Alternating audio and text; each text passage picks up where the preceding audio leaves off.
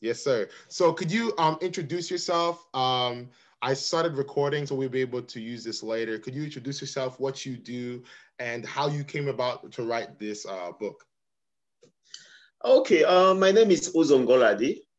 Let me say I'm an accidental activist. All right. I did educational psychology. I earned a PhD in educational psychology from University of Lagos. And I'm basically a writer.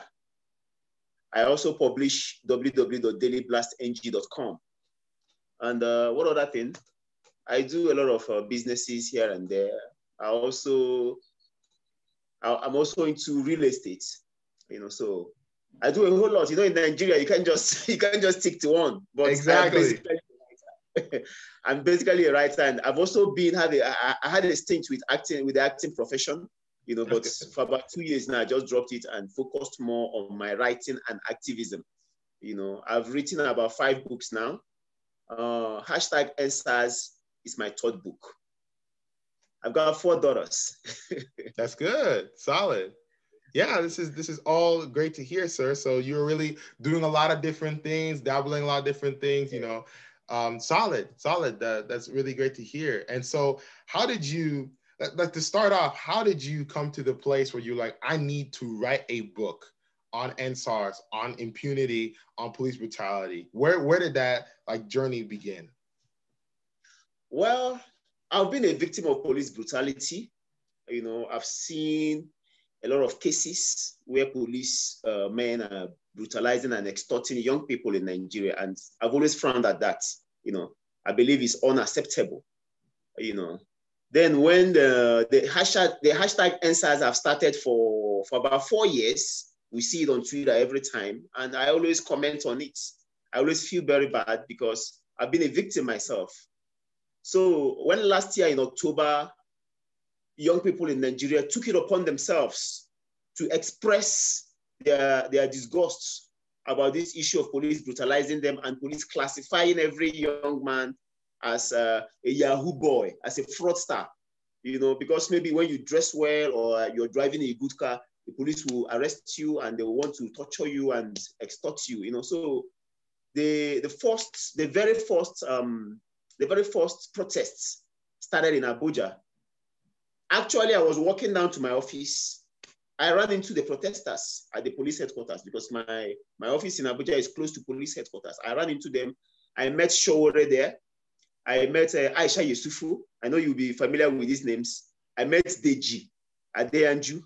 I met Shehu Sani, Senator Shehu Sani, who is also an activist, and the crowd of other people protesting. So I quickly joined them. I knew that this is what I wanted to do. I joined them. And after that was on Thursday. The next Saturday, I think on Friday, I saw on Twitter that they want to still organize another fresh protest at the Beggar Bridge in Abuja. So I knew I would participate fully in it. So on Saturday morning, I just went straight to Beggar Bridge, joined them, and we marched down from that Beggar Bridge to Unity Fountain, and from Unity Fountain to police headquarters again, where the police started tear gassing us, started pouring water on us, started harassing us, in a bid to disperse the crowd, Then after that again, I went to Lagos within that week to do something else. I still ran into protests within the Lekki Ajah axis. So I also joined them. So I saw everything that happened on the street. I was able to witness the frustration of Nigerian youths, Nigerian youths who are very much disillusioned. I was able to meet people who lost their dear ones to police brutality, who has been extorted. I saw a lot of young women, and by the way, kudos to Nigerian youths, kudos to them. They really tried, Nobody can claim to be the organizer of the protests. Everybody just came out voluntarily to say, we don't want this needs to stop. So after all my experiences, I was also, as a media person, reporting it on my website, www.dailyblastng.com. I was also reporting. Then I also went online. I saw a lot of scattered informations everywhere. The data was so much that you don't know which one to pick. You don't know how to piece them together. So I just decided that it's time to bring out a book on this. It's time to write. You know, the writer's instincts in me, you know, pushed me to start writing. And I began writing it. And after some time, I just felt, let me just leave this thing and wait to see how the entire, the aftermath of the protest, how it pans out, you know. I spoke to some of my friends and said, no, we need to document what has happened already. You know, so go ahead, we want this book out like tomorrow. So that was what fired my curiosity, and I began to write. That's good. That's solid. So this is like all happening like October 2020. The protests begin, you join the protest, and then you're just like, I gotta write this book, I gotta put it out there. So it kind of like happened naturally for you. Yeah, that's interesting to hear, sir. I appreciate yes. that. It was cutting out, it just cut out for a second when I started speaking. Can you hear me normally? Yes, I can hear you. Okay, that's solid. Yes, I can. Yeah, okay, that's good. So let's get to some of the specific questions. All right. The protests of police brutality. I think you and I probably agree that Nigeria has a culture of corruption. I've been studying this for my 3rd chapter of my thesis, and the amount of corruption I have seen throughout Nigeria's history is astounding. Just in the last 10 years, the type of thing that have happened. And so I want to ask you, what do you think is the root of police corruption? Because there has to be a reason why there is corruption. It can't just be, oh, there's corruption. There has to be a root. What do you think is the root of the corruption in the police? Well, first of all, can you hear me? Yes, sir. Can you hear me? Yes, sir. It may. Can you hear me? Yeah, I can hear you. It may be better if maybe I turned off my camera when you speak, because sometimes that can be the reason that they slow down. Okay. Okay.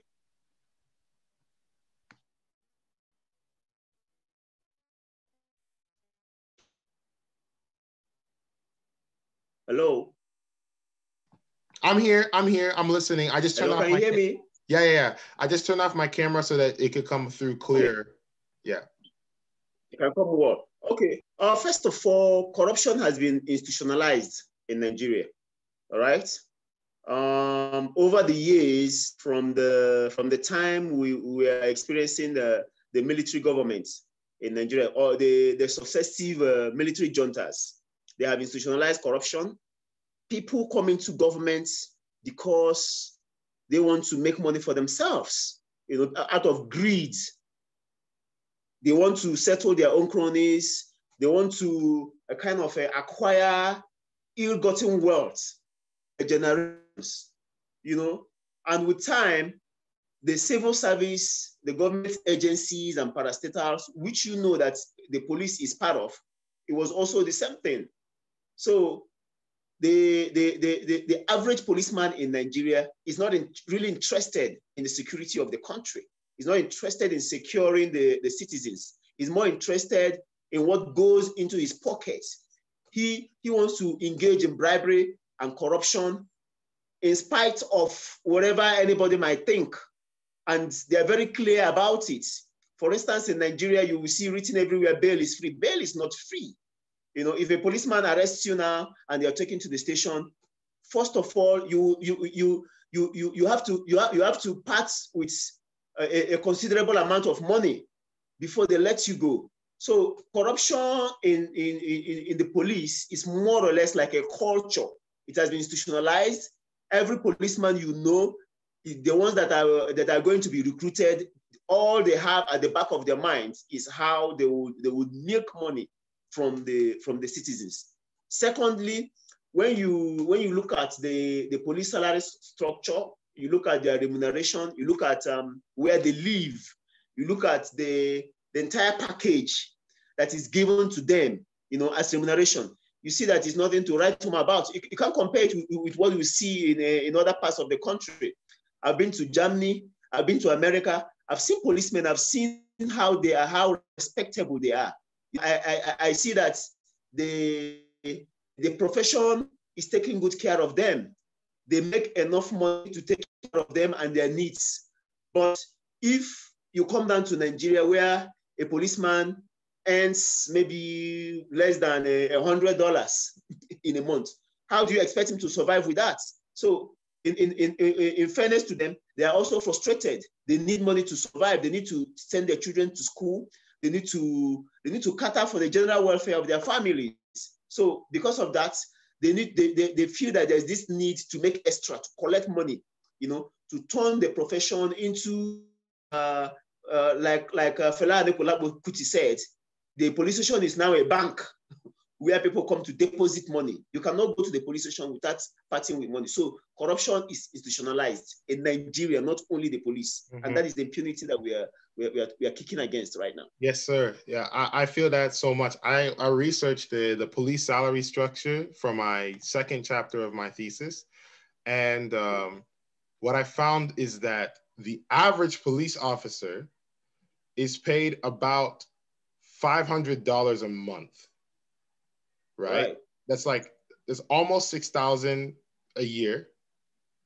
If that's correct, if I calculated that correct. I just know that it's look, it's $5,868 a year, average police officer, compared to $67,000 a year in the United States for the average officer. The difference, that's like tenfold. That's like that's like times 10 of the difference. It's like, that's not even, like, they're not making almost anything. And so there's a level to which I understand, but also that doesn't excuse it. That doesn't excuse what they're doing, because you cannot take out your frustration on, oh, this guy has a nice phone, I want his phone. It's like, no, the government needs to change. Yeah.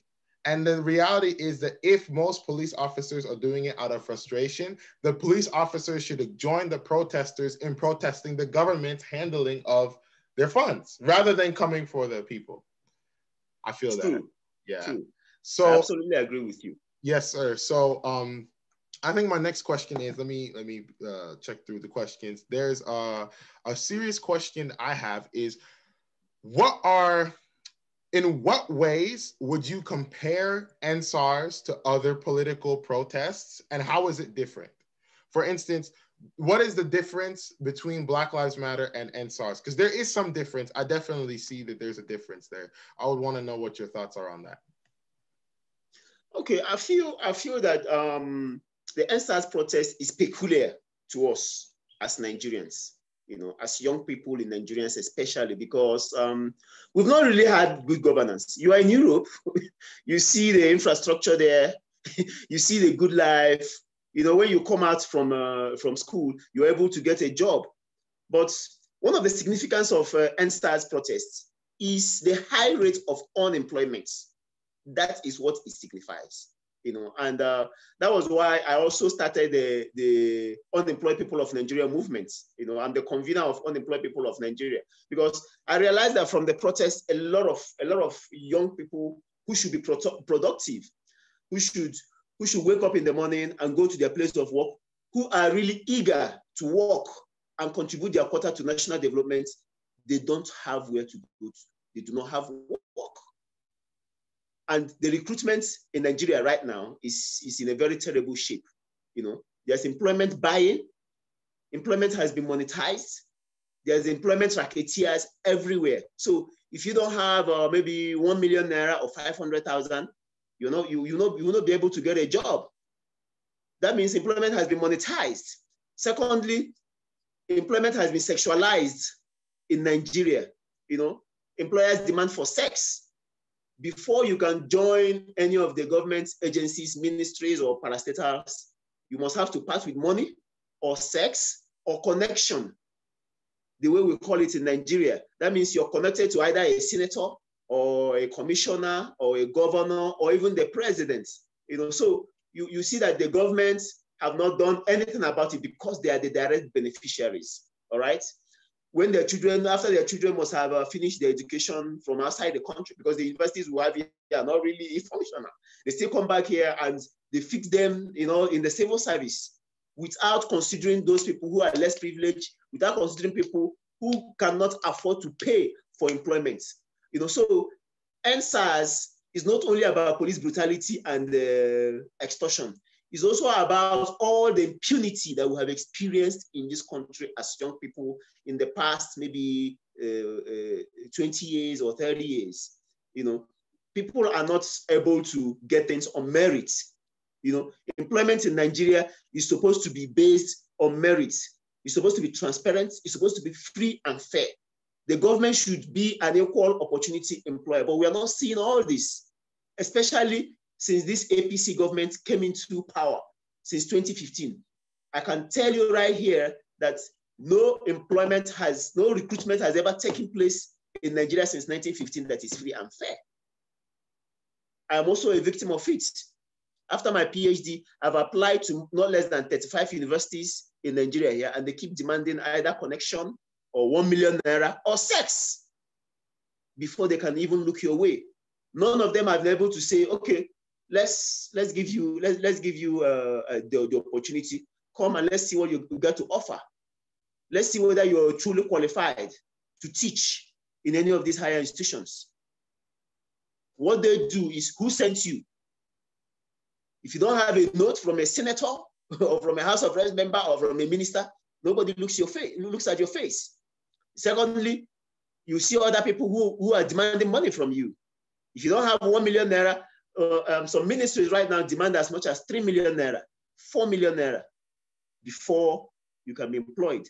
So tell me now, if you pay to get into the federal civil service or state civil service, how are you going to give your best?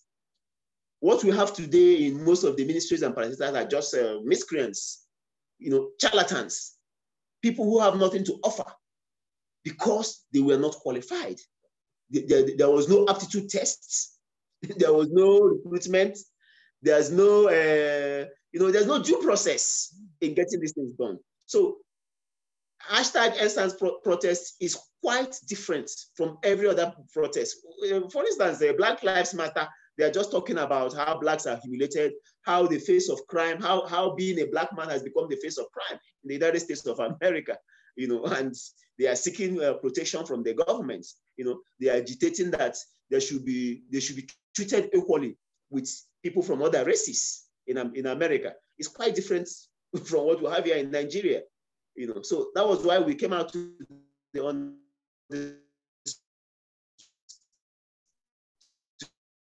say, want you to stop, to put a stop to things that are hot. Yes, sir. That was good. I appreciated that. I think that there's that is a key distinction that needs to be made, because it's more about EndSARS. Every person I've interviewed has said that EndSARS is primarily about reform of the entire country rather than simply reform of. It's not a racial issue. It's a country issue. It's the impunity that happens throughout the country. I would want to get your thoughts on this, on the Lekki toll gate situation, right? So far, I'm following this. I think recently Reddington hospitals came and they spoke at the judicial panels, and they said we had people we took a lot of people that night of October 20th, and they had pellets in them. And when that happened, the army pulled out of the judicial hearings. Is that correct? Am I remembering that correct? Yes, you're correct. You're correct. Which they're like, I don't know if they if the army really thinks that they're innocent, wouldn't they remain and prove their case? But instead they pulled out. That's a little bit strange. And so I want to get your thoughts on how the government has handled the Lekki Tollgate investigation, because it's a very interesting thing. Like, basically the mainstream media, most Nigerians, and people outside of Nigeria, we all kind of believe there was a clear shooting and incident that night where about 12 to 15 people's lives that we know of were taken at the Lekki Tollgate. But the government wants to argue only one person was killed through brute force trauma. So what is your take on their handling of the investigation?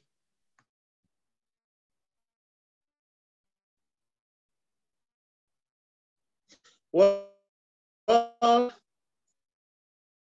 we cannot forget for a very long time, we must get to the roots of what actually happened at the Lekki toll gate. And the government must take responsibility because somebody ordered the soldiers to go to Lekki toll gate on the 20th of October, 2020, to shoot innocent Nigerians, young Nigerians who were waving the Nigerian flag, seated on the floor and reciting the national anthem.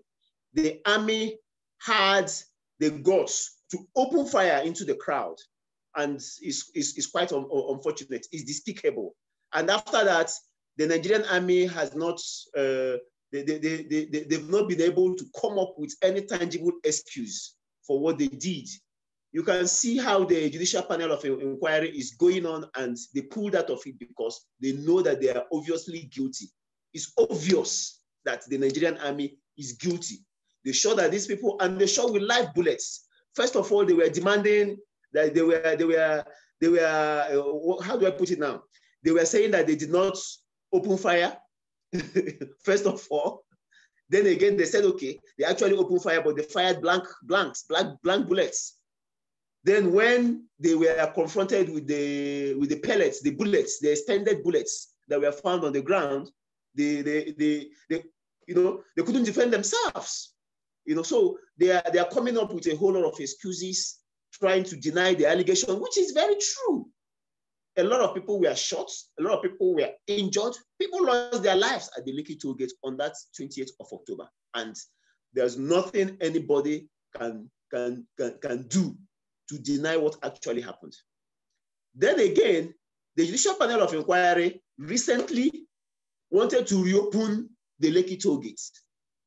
And young people resisted that by going to the Lekki toll gate again to stage a protest. They were not even allowed to protest. I'm telling you, they were not allowed because a day before that Saturday, on Friday evening, the policemen, fully kitted, armed to the teeth, were all deployed to the toll plaza. And in the morning, any young person they see trying to move around that area was just arrested. They were arrested, a whole lot of them put into Black Marias, they were brutalized, they were humiliated. There's nothing the Nigerian youth has not seen in the hands of this current APC government that are determined to inflict pain on Nigerians. It's as if they are punishing us for giving them the opportunity to be in power. For the last 6 years now, we've not seen all the changes we have seen is change for the worse. The country is getting worse and worse. The cost of living has skyrocketed. People cannot afford their daily needs any longer. People are not allowed to speak out. They are trying to stifle dissenting voices. They are trying to kind of destroy democracy. So what we see today is a kind of, is more or less a military government. We don't have democracy again. And don't forget that when Buhari came into power via a military coup in 1981, what did he do? He messed up the democracy. He truncated a democratically elected government. Now, 30-something years after, he's here again and he's messing up the democracy that we've been building and we've been working on. And he has never contributed anything to democracy. So that is why we are determined to ensure that we do not allow Buhari and his co-travelers to cage us, to gag us. We keep speaking out. We keep going to the streets to protest. Even on social, there's also a whole lot of online protests on Twitter, Facebook, Instagram, name it, this media. Because we keep quiet, we will all drown and the country would be in reverse mode. They have put the country in reverse mode for like 100 years back. We cannot quantify the level of damage that we have witnessed in this government. So they must take responsibility for what happened at the Lekki toll gate. It will not allow anybody to sweep it under the carpet. Yes, sir. We agree on that. I've been looking through the history of just the coup. I mean, we had coup after coup after coup after coup until 1993, where it was the last coup. Seni Abacha was ruling till 19. I'm probably butchering his name, but Seni was ruling from 1993 to 1998. He died. 1999, a general took his place, and then we tried to get democratic and started being a little bit more normal on that. But I think that there's such a naturalized tendency towards corruption in Nigeria that it's like, what is it really possible to be done to reverse these issues? Because it's like, if you, for instance, I'm just going to point this out because I was tracking it. So I was talking with CIAF founder, Mr. Shegun Awasanya, about all these different things and the reform bills and stuff like that. And they talked about how there's a police reform bill, which I looked through the stipulations in it, and they're actually pretty decent. Like, they actually do reform some things. But that reform bill was passed a month before all this things started happening. It was actually the 17th, I think, of September it was passed. Yeah. And October is where the protests go really wild. In 2017, you have the Anti-Torture Act passed, where it's all these things against torture, police torturing suspects. But Amnesty International found at least 82 to 86 instances of torture between 2017 and 2019. So it's like, you can put stuff into law, but is it actually going to be carried out? That's the real question. So I would want to ask you what your thoughts are on that. How can reform actually even be accomplished in Nigeria?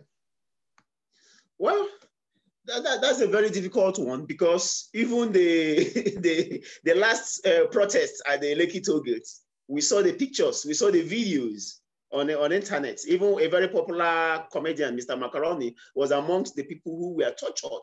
We saw them being tortured. They removed their clothes and they were beating them inside the bus. So it's not really about reform. I think it's more about reforming the minds, the mindsets of people who put in the positions of authority.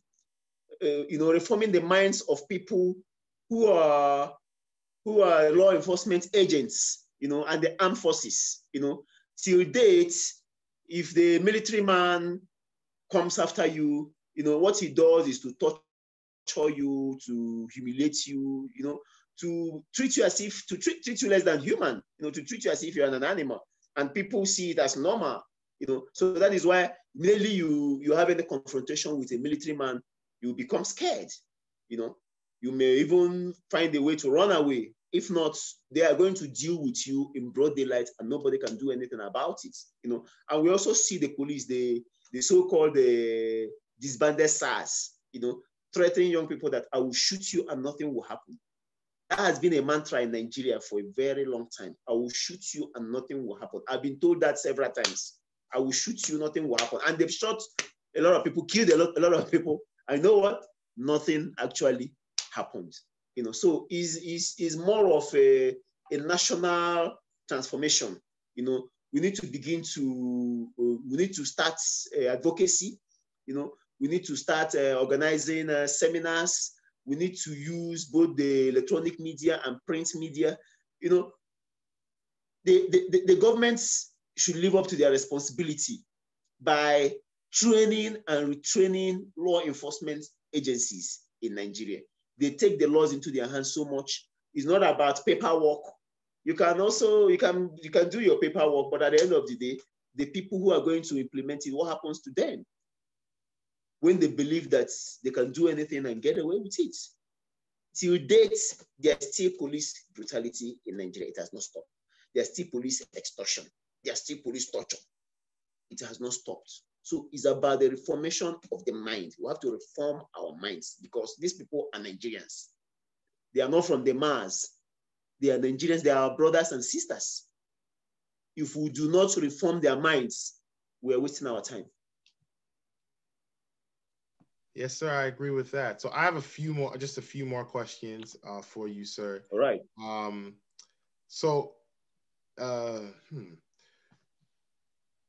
what are, this is going to be a little bit of a controversial question, but what are specific, or like what are examples of corruption within the Nigerian government, and how would they be resolved? So I'm only asking this because I've seen, for instance, in 2015, they're still going through this case, right? The 2015, there was the whole Dasuki Gate, where it was like, oh, 2 billion naira were supposed to be used for the army, but they didn't go to the army. Where did they go?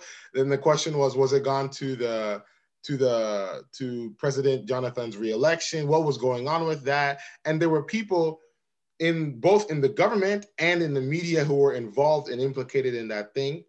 And so there's a lot of examples of like whether or not, because some of these cases are still ongoing, right? But there's a lot of examples of like all these like media, government, everybody tied up in some sort of scandal. How do they figure it out? So my question is, are there any examples of corruption in the government today, and how would they be resolved?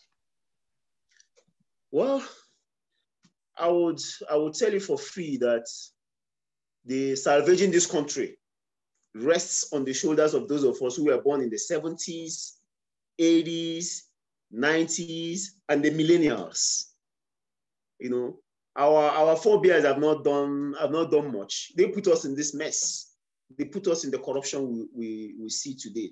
There's a whole lot of instances of bribery and corruption in the country, you know, but the one that is more close to my heart is this issue of unemployment, you know, because it's the root of all the insurgency, the youth restiveness that we are experiencing in this country today. You know, you can imagine that the people who are operating this Boko Haram system are young people.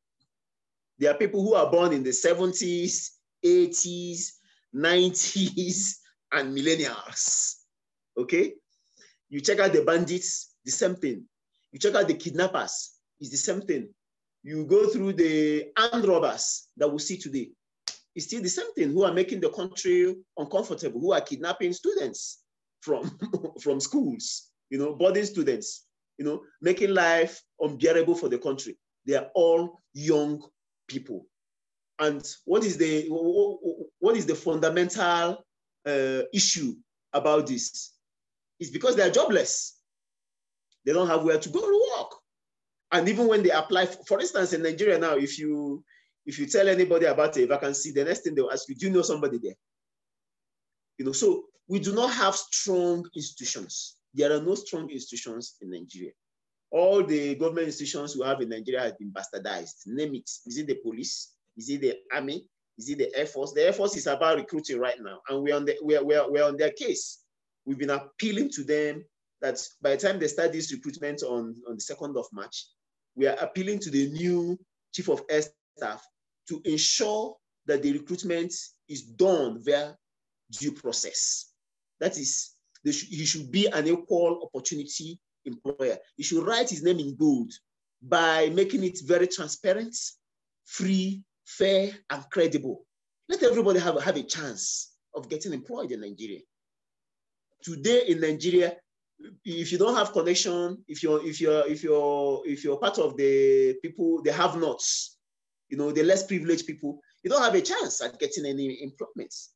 I've seen people who graduated from the university since 2010, 2011, and they could not secure a job. Why? Because they don't have money to offer. They don't have sex to offer. They don't have connection. They don't have anybody that can give them a note, give this person a job. They cannot afford 1 million or 2 million. Where do you expect the person to get the money? You know, so that is large-scale corruption. It's affecting everybody. And the unemployment rate in Nigeria today is very high, to the point that every family in Nigeria today has at least 2 or 3 people who have graduated from school who are not working. They have at least 1 or 2 persons who are skilled, but they don't have any opportunity to express themselves, you know, to become productive. So there's large-scale corruption in government. And people who are in government today, all what they do is, before the vacancy comes out, they would have shared it amongst themselves, distributed it amongst themselves, and their cronies and their family members. And if a situation arises where they are required to pay, they pay for it. They pay for it. For instance, we have Buhari's daughter who just came out of school, and she's in NNPC. That position she's occupying today was never advertised. She was just given that employment because she's the president's daughter. And that is not supposed to be. We've been crying about that. So the people we have in government today, the APC government at the federal level and the PDP government at the state level, they are the ones benefiting from it. So they don't want to say anything about it. Corruption is large scale. You can imagine that just this week, not even last week, just this week, the 4 army chiefs, the 4 service chiefs who did a very terrible job at securing the country, with all the monies voted into security, they messed up. There was insurgency everywhere. There was bomb blasts. There was kidnapping. It was as if nobody was in charge. And the Senate kept calling for their sack.